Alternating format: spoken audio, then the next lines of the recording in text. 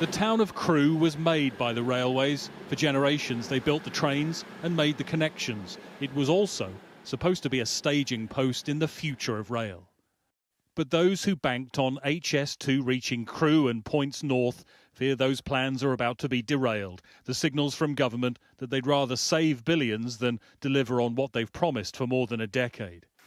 That economic promise was the talk of the business community, what it meant for companies like Raheem's office supplies firm, new business customers, new opportunities, all of the new investment.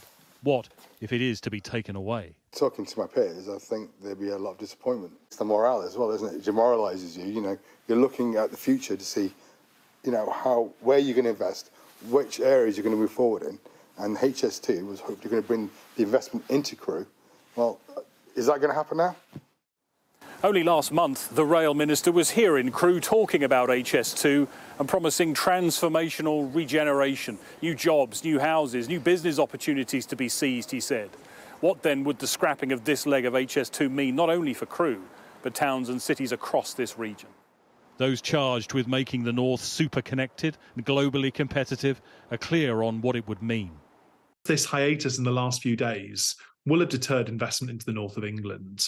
And if you're making the decision to locate in a city like Manchester, not having the certainty that government will keep its promises is a significant factor. Many businesses have already invested heavily in the northwest in expectation that HS2 is going to arrive.